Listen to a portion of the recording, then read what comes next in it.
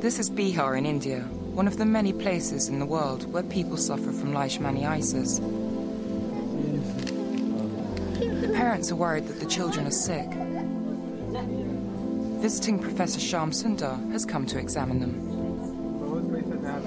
And you can see he's crying, he's doing not very well. You can see his bones are very prominent, the belly is protruding, he's got a splenomegaly. You can see she's absolutely white and a little bit of, I think she has a little bit of jaundice as well. The telltale signs of Leishmaniasis. What this child needs, and quickly, is treatment. This is Professor Shyam Sundar's special Leishmaniasis ward. He has devoted much of his career to fighting the disease, and everyone on this ward gets free treatment. Professor Sundar suspects 5-year-old Nishrak has visceral Leishmaniasis, or Kala Azar, the most virulent form of the disease. And splenomegaly. And she also, because of the heart failure, has edema. The sandfly deposits parasites in the body, which lodge in the liver, spleen and bone marrow. Absolutely white. This is a very sick child, and if we don't start treatment quickly, we might lose them. The old treatment was to inject patients with highly toxic antimony compounds. Not only is it expensive, it has over the years become increasingly ineffective, as the parasite has developed resistance to it. But if you don't treat this disease, almost everybody dies. When she's well, she goes out with friends, and she does the chores at home. Nishrak was just such a victim. She arrived at the hospital too late for them to help. The breakthrough came unexpectedly from the other side of the world, in the German town of Göttingen.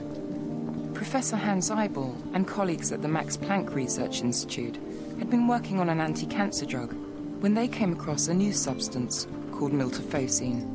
As is routine with anti-tumor substances, they tested it against parasites in laboratory mice. We had very great success in mice. We could heal Leishmaniasis in mice, and that was the starting point in considering clinical trials on humans too.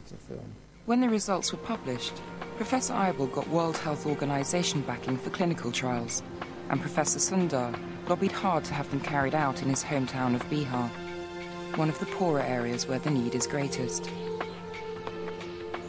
We have seen people dying without treatment for want of money, for want of drug. So if one is able to do anything which is positive, I think one has done something for the community, for his motherland. A series of clinical trials have proven that the new drug works. Within a month, over 95% of patients were cured.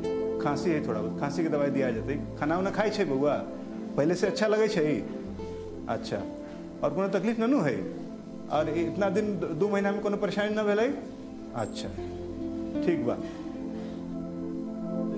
And because it can be taken in tablet form instead of painful injections, it is cheaper and easier to administer. Child appears to be healthy. He's afebrile, no fever. Very good. School जा रहे हो? School जा रहे हो? Very good. For 4 weeks, this drug would cure almost everybody, and I couldn't have asked for more. And this drug was well tolerated, so I thought really this drug could be the first drug which would be able to come to the market and could help the human beings suffering from this disease. This vital breakthrough does not mean the disease is beaten.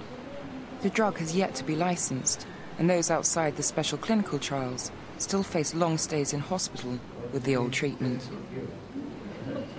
My dream is that once this drug, which has now crossed all the hurdles of development, comes to the market, we should be able to prescribe, and not myself, a whole lot of qualified physicians in this state of Bihar could treat Kala-Azar successfully just by writing a prescription of the drug.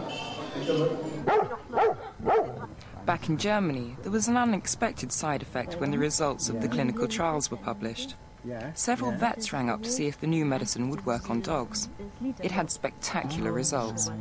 The dogs that have Leishmaniasis infection mostly come from southern European countries. And the parasite can, of course, be transferred to people. So it's good if one can greatly reduce the risk of dogs carrying the parasite and passing it on. It makes absolute sense to treat dogs so as to prevent the parasite being passed on to humans.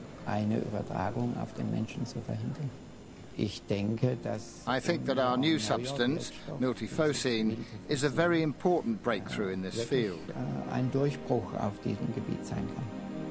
In a few months, the new drug should be licensed for sale. One chance discovery could solve what has become a major health problem in 88 countries around the world.